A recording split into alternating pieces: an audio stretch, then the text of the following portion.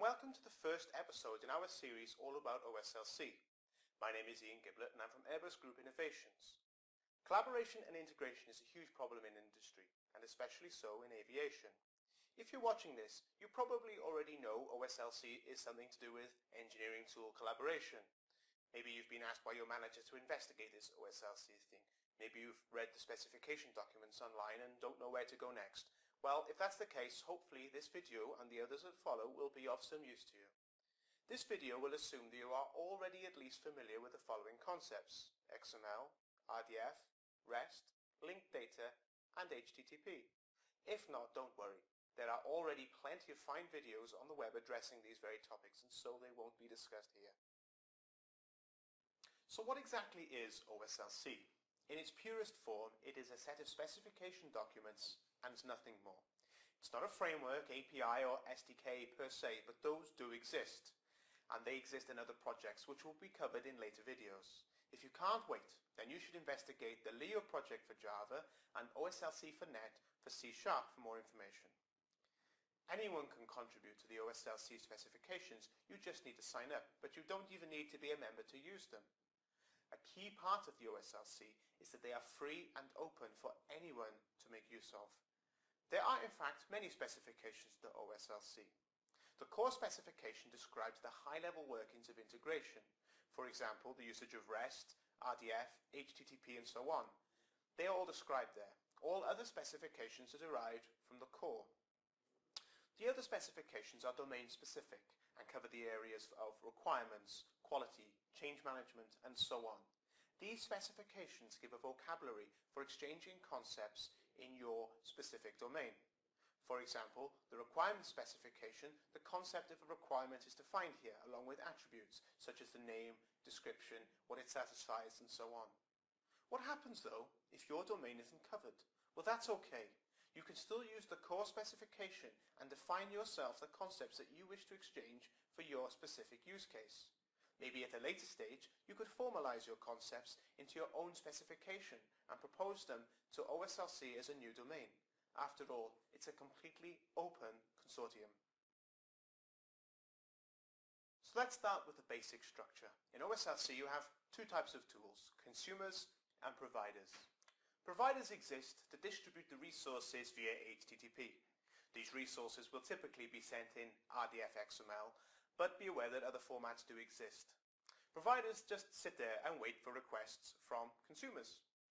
Consumer applications, they request the information, but not only that, they can also create resources on the service providers, update them, delete them, and so on.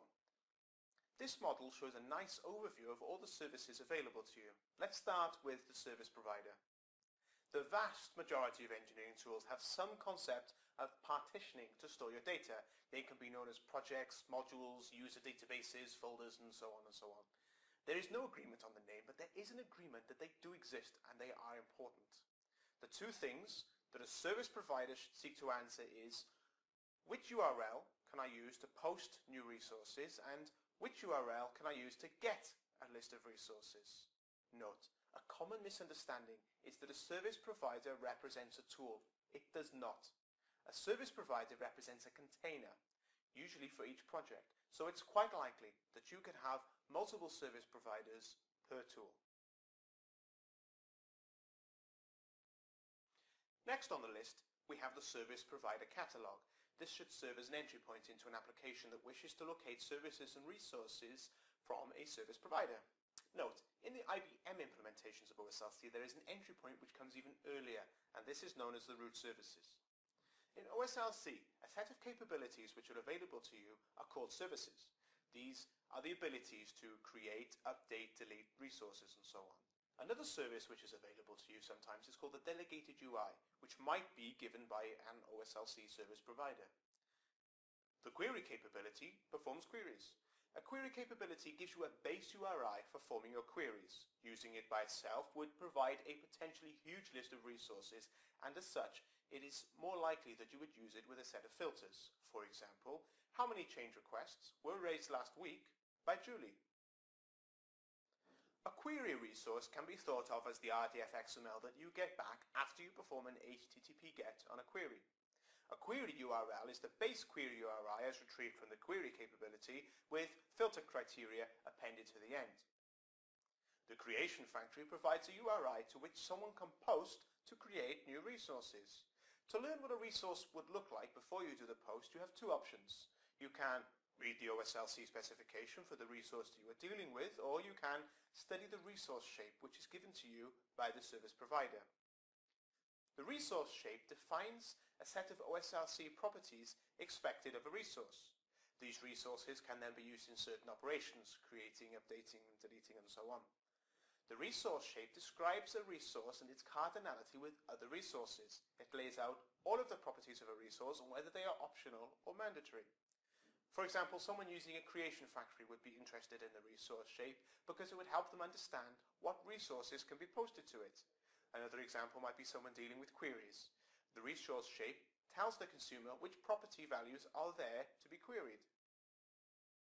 So far, to access the features that I've described, you would have to do so programmatically. The operations that I've talked about would typically be done by software applications sending and receiving HTTP commands, and no end user would ever work like that unless they're perhaps a software developer and they're debugging. With the delegated UI, it is possible for an OSLC service provider to give the consumers the ability to perform some actions without ever having to write a line of code. The delegated UI works by providing an interface to the consumer which allows the end user to select or create new resources. For example, when you perform a GET on a delegated UI for selection, you get back the HTML code of a form that allows you to browse resources. This code can then simply be loaded into a web browser and the end user will be provided with a form which they can use to browse their resources. To conclude, I would like to say two things about OSLC. The first is that just because OSLC is powered by web technologies, don't just assume that your data is stored on a cloud. It might well be the case, but ultimately it's down to each tool to be responsible for its own data. There will definitely be more information contained within each development tool that OSLC does not expose, and that's fine. It's not needed for collaboration. Secondly, the power of OSLC is that it gives you the ability to control software applications without knowing the inner workings of each tool. Maybe the software is written in Java or C++. Maybe the tool stores its data as a CSV file or in an Oracle database somewhere. The point is, you just don't care. So long as OSLC is implemented, you know you'll be able to access and update that tool's resources. All you would need to know in advance is the URI of the service provider catalog. Thanks for watching. If you have any further questions, please get in touch. Bye-bye.